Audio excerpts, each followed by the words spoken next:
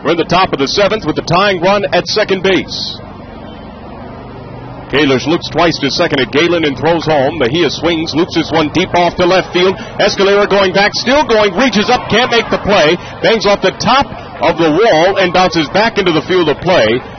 Coming in to score is Blake Galen, and that will be an automatic double for Erick Mejia. The game is tied at 1. Right before that pitch happened, it looked like Vance Wilson was trying to redirect the defense.